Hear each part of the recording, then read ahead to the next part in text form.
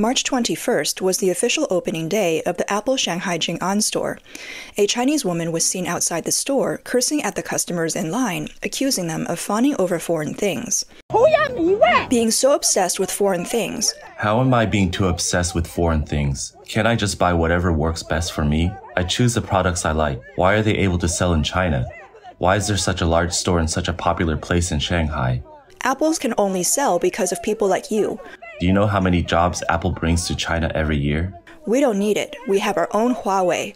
You are despicable, doing despicable things. This store is open here, and I am saying what I have to say. Is there anything wrong with that? Apple's business in China has been increasingly impacted by factors such as the slowing Chinese economy, geopolitical tensions, and rising nationalist sentiments. According to data released by the market research firm Counterpoint Research in early March, iPhone sales in China declined by 24% year-on-year in the first 6 weeks of 2024. In the face of these challenges, Apple opened the second largest store in Shanghai Jing'an to enhance its competitiveness on the Chinese market. Crowds started gathering up the day before opening. The Apple Shanghai Jing'an Store is the biggest in China. I feel extremely honored to be the first customer here. I'm a junior high school student and I came here to line up at 7:30 yesterday evening. I use almost entirely Apple products, including the iPad, Mac, Apple Watch, and iPhone. Using Apple products feels like having a very complete ecosystem, and the experience is seamless. Tensions in U.S.-China relations are escalating, particularly in the areas of technology and trade, and many companies have been decoupling from China. Among the companies affected, Apple and Tesla have been the first to feel its impact. As the world's largest companies by market capitalization, both Apple and Tesla have increased their investment in China in recent years.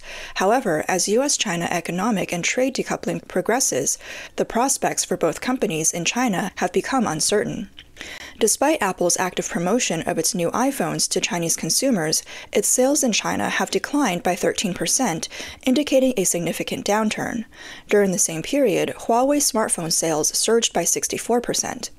Last September, American media cited sources saying that the Chinese Communist Party had extended the ban on iPhone usage to government-supported institutions and state-owned enterprises. Some Chinese institutions even instruct employees not to bring iPhones to work. Meanwhile, Huawei saw a significant increase in domestic sales last year after launching a domestically produced smartphone, backed by both media promotion and support by Chinese authorities. According to a Counterpoint Research report, Apple's share of the smartphone market in China has dropped from 19% in the same period last year to 15.7%, and its market share ranking has fallen from second to fourth place. Huawei has surpassed Apple to rise to second place, with its market share expanding from 9.4% in the same period last year to 16.5%. However, the report also points out that the overall Chinese smartphone market has shrunk by 7%. Meng Zhang, senior analyst at Counterpoint Research, said that Apple faces fierce competition from Huawei in the high-end market as well as pricing pressure from Oppo, Vivo, and Xiaomi. Tesla's situation in China is similar. According to Bloomberg, output from Tesla's Shanghai Gigafactory decreased significantly last month. According to data from the China Passenger Car Association, Tesla shipped 60,000 vehicles from its China factory in February, the lowest level since December 2022. Shipments in February were down 16% from January and 19% year-on-year. Over the past 2 years, China has implemented a series of restrictive measures against Tesla, including prohibiting Tesla vehicles from entering state-owned enterprises, government agencies, and overpasses. Apple is required to store all data in China. These measures reflect the CCP's strengthened control over foreign companies. Experts have also warned that foreign companies operating in China face more risks as the CCP can seize assets at any time. Tesla produces the Model 3 and Model Y in Shanghai. The company upgraded these two models last year to attract more customers. On March 1st, Tesla introduced a series of new incentives in China to attract Chinese consumers, such as insurance subsidies. This is the latest strategy in the ongoing price war between the company and competitors like BYD in the Chinese electric vehicle market.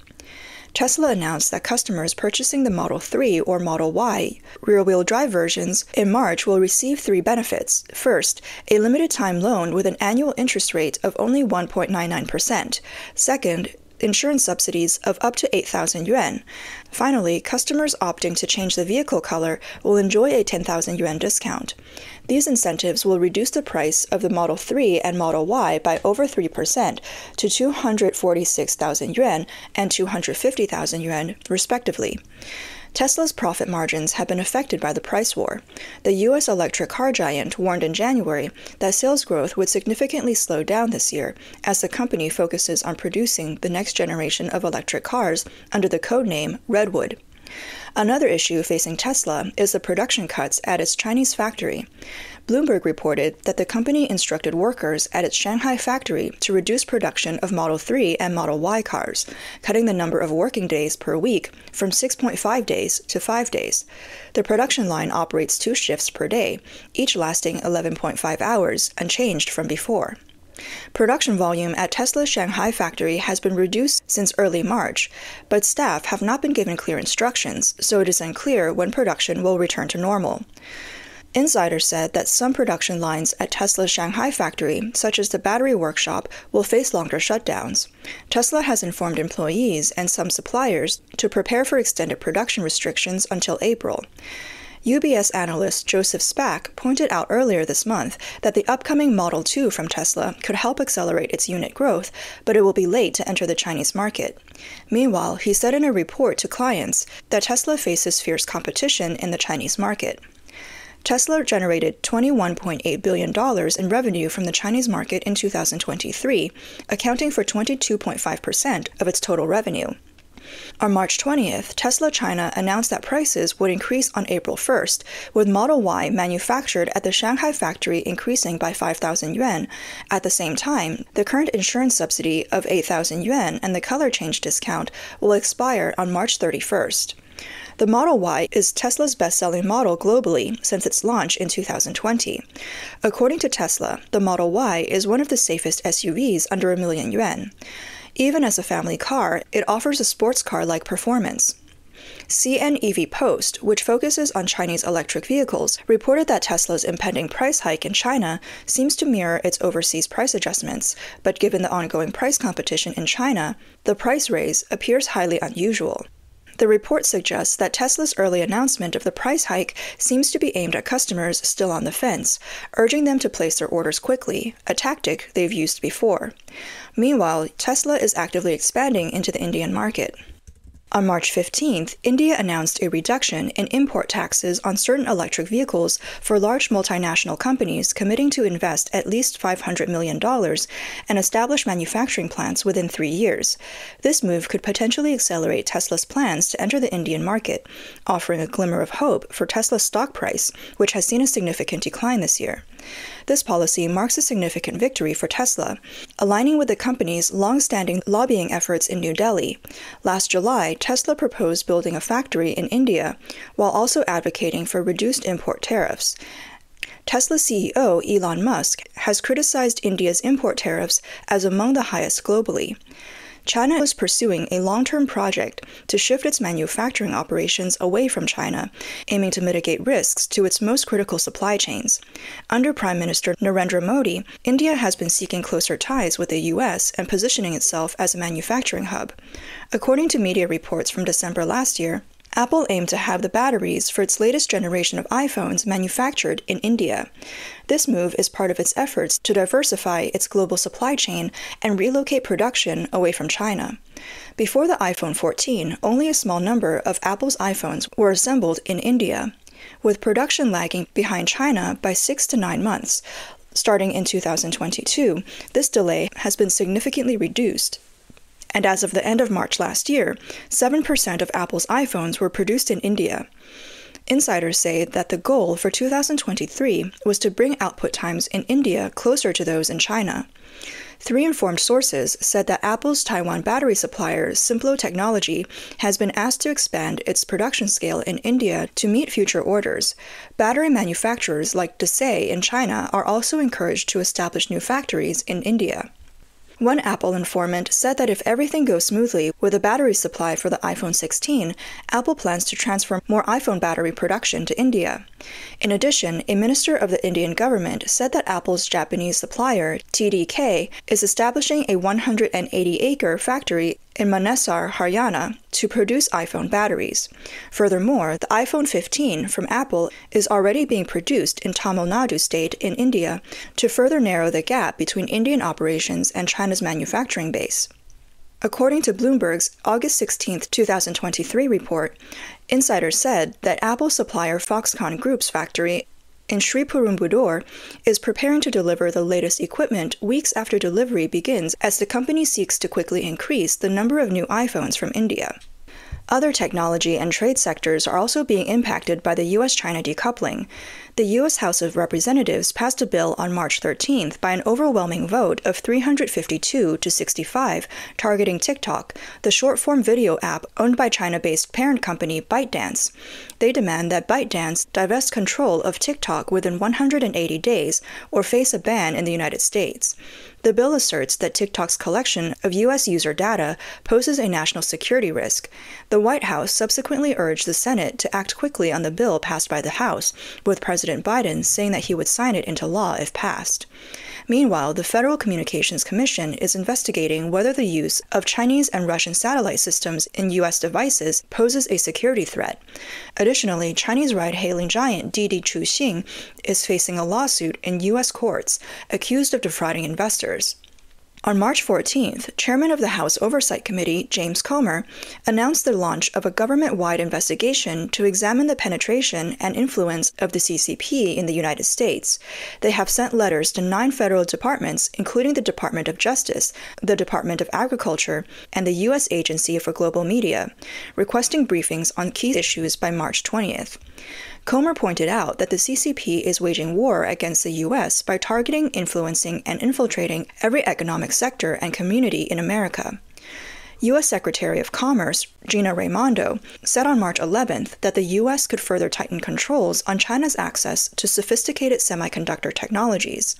She emphasized that the U.S. will not allow the CCP to use its most advanced technology to achieve military progress. In trade, U.S. rule revisions have reduced China's imports to America.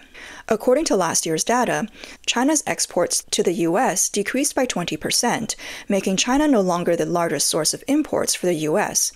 Trade statistics released by the U.S. Department of Commerce show that China has fallen to second place for U.S. imports for the first time since 2006. Meanwhile, imports from Europe and Southeast Asia have increased. The CCP is also advancing laws such as anti-espionage, national security, and data laws. This is also effectively engaging in decoupling. According to the Wall Street Journal, the Chinese government is actively promoting a plan that requires state-owned enterprises in critical industries like finance and energy to gradually replace foreign software in their information technology systems with domestic ones, with the specific goal of complete replacement by 2027. Meanwhile, according to sources from Bloomberg, China's Ministry of Industry and Information Technology is urging domestic car manufacturers to increase procurement of local components and accelerate the use of domestic chips. The goal is for at least 1/5 of the chips used by domestic car manufacturers to be sourced domestically by 2025, aiming to minimize reliance on foreign semiconductors. Who's going to hurt most from the U.S.-China decoupling? Huang Guochen, assistant researcher at Taiwan's Chonghua Institution of Economic Research, said that China will be affected more, mainly because the entire technology control is still in the hands of Europe and the United States. For instance, despite Xiaomi's recent fervor to develop electric vehicles, its chips still come from Qualcomm and NVIDIA. So overall, China still relies on technology from the United States. However, the U.S. still needs to export, and the Chinese market is still a very important market globally. Additionally, labor statistics in China throughout the entire supply chain appears to be more favorable compared to Southeast Asia or India. So, overall, the market is evenly split between the U.S. and China. Technology is controlled by the United States, while the advantage in terms of labor may lie in China. So the decoupling process is likely to be prolonged and painful. As for the outcome of U.S.-China decoupling, former Beijing lawyer Liang Xiaohua believes that neighboring countries will benefit, including Vietnam, Malaysia, India, and Mexico. These lower-cost countries will rebuild reliable supply chains. For Western countries, these supply chains are unlikely to be as vulnerable to CCP influence or control as China's. The 3-year pandemic has also prompted more Western governments and major corporations to decouple from China's supply chains. Foreign asset management firms are accelerating their withdrawal from the Chinese financial market. In November last year, Vanguard confirmed its exit from China, while BlackRock announced the liquidation of its stock funds in China in September. Additionally, Canada's 3 largest pension funds and Norway's sovereign wealth fund have announced the closure of their offices in China. On February 13th, MSCI Incorporated removed 66 Chinese companies from its MSCI China Index in its later quarterly assessment. The CCP is feeling the chill of the West decoupling from the Chinese economy. Chinese Foreign Minister Wang Yi said at the Munich Security Conference on February 17th that the big ocean of the international economy cannot return to isolated lakes, and the trend of economic globalization cannot be reversed. Independent commentator Cai Shen-kun commented on the X platform, saying that Wang Yi's words are obviously self-deception. In fact, more and more discerning people have realized that decoupling from China is necessary to mitigate risks. The biggest and only winner of economic globalization is China. Other developed economies, including the U.S., that has been pushing globalization, are on the losing side. They're only waking up now to decouple and break the chains, something that is actually too late.